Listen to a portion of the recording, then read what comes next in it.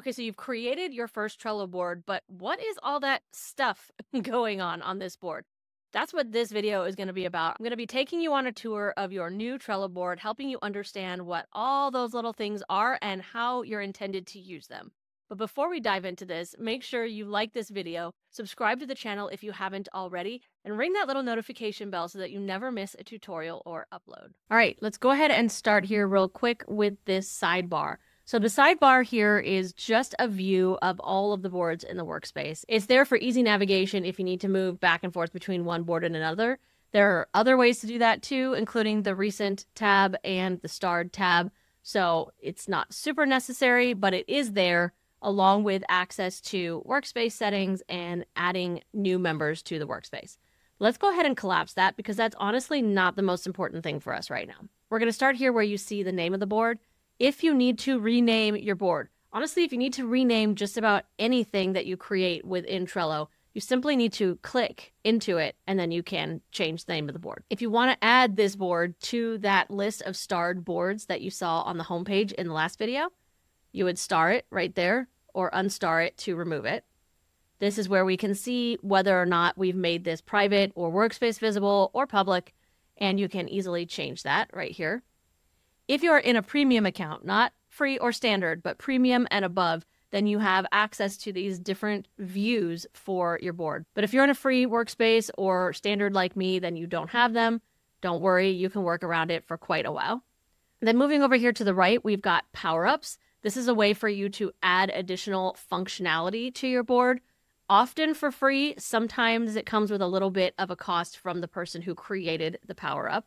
We'll talk about that in another video.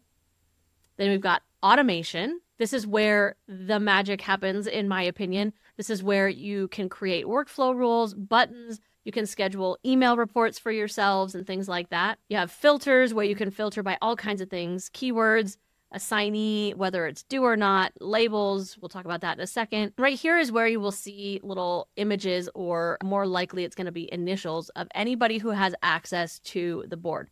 So as of right now, it's just me, and that's all I can see here. This share button is how you would change that if you wanted to add more people, but we're going to touch on that in the next video. Then you've got our three-dot menu. There's a lot going on in this three-dot menu.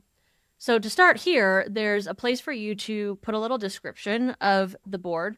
If you are sharing this board with people on your team or maybe a VA or something, and you want to make it really clear the intention behind this board, you can go ahead and jot that right here. There's also a way to do the board settings here, but we're going to see that elsewhere as well. We've got our activity feed, and this one, I got to tell you, I use a ton, because if you're sharing a board and you see that little, on desktop, I believe it's a little blue dot, on mobile, it's a little white dot, that's indicating to you, hey, something changed on this board since the last time you were here.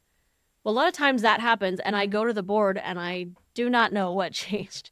So I can come here to the activity feed and see right here anything that was just done and who did it.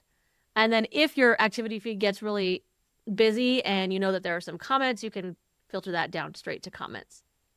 You've also got archived items. And this I actually just learned was here, because you can actually search for archived items across the entire account if you search up in the search bar here.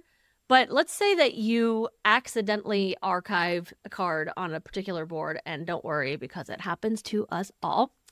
You can come straight here and see all of the archived cards or lists from this board in particular. So it makes it a little bit easier to find those things. And then here's those board settings that I was talking about before, where you can indicate who can comment and react and do different things here. This is where those permissions are.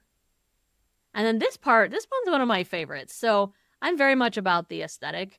You can create your own custom backgrounds, which is super fun. You can choose one of their colors or little gradients that they've done, or you can come here to Unsplash and actually search for images. So I'm going to go ahead and pick this one because I think it's fun. If you are using a paid workspace, this is standard, premium, and above, then you have access to custom fields and you'd be able to create those here.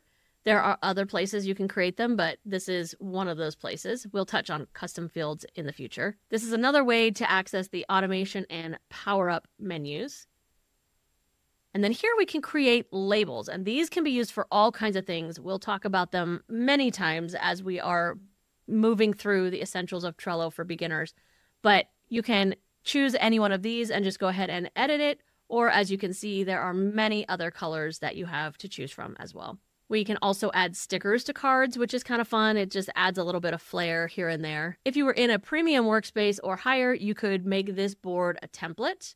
But for now, you're probably not going to have a need to do that. And then you also have the ability to watch a board, which will give you notifications for anything that happens on a board that you didn't do. So if you have other people on the board, it'll notify you when changes happen. That also works if you have an integration that is going to make changes to your board. Not so much for internal automations. That will still see it as you doing it because it is an automation you created. But let's say you have another tool using something like Zapier coming in and doing something on this board, that will be notified to you as well. You can also email things to your board, copy the board, and print, export, share the board, or close the board. And the last thing I'm going to throw at you in this video is creating lists and cards. So let's go ahead and create some lists.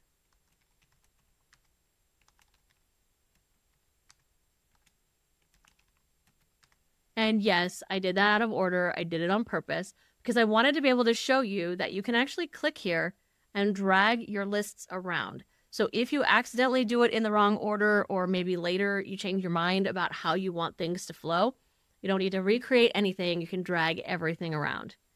There's a couple of little icons on these lists that you can see. There are collapsing lists, but these are only available in the paid workspaces. You have a 3-dot menu on each list, which allows you to do various things like you can see right here, adding a card, copying the list, moving the list, watching the list, which works the same way as the board, changing the color of the list, which is also a paid feature. And then it gives you kind of some beginnings, like if you want to use something as a trigger for an automation, those show up here, or you can archive a list. And then you've also got this little icon right here that says create from template. That's actually about creating cards. And you don't have any card templates here. I don't have any card templates here because we haven't created any. We're not going to do that in this video. We'll do that in the future, but you can easily create a new card on a particular list using that little icon right there. But let's go ahead and just create our first card and take a super quick tour of the card.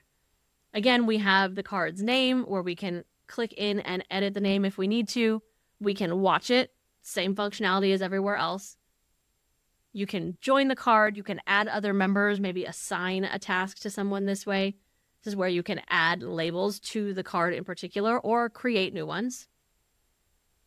You can create checklists on a particular card, add due dates and start dates, add attachments, put a card cover, which can be just like the background. It can be a color or it can be an image. Okay, so we can go ahead and add that. Or if you want it to have a little bit smoother, sleeker look, you can actually click it over this way and change how it looks over there. We could talk about that in the future. You've got custom fields. Again, this is just another way to create the custom fields like you could up in the 3-dot menu. Just note that if you create a custom field from the card, it's still going to apply to every card on that board. You can add power-ups. You can add automation buttons here. Move, copy, or mirror a card. Mirroring is new and exciting, but it only comes in the paid plans. You can make the card a template like we saw a minute ago, and you can archive or share that card.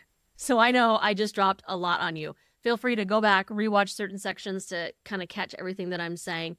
And before you try to move on to the next video, pause for just a minute here and create yourself a couple of lists. They don't need to be the same as mine, but create a few.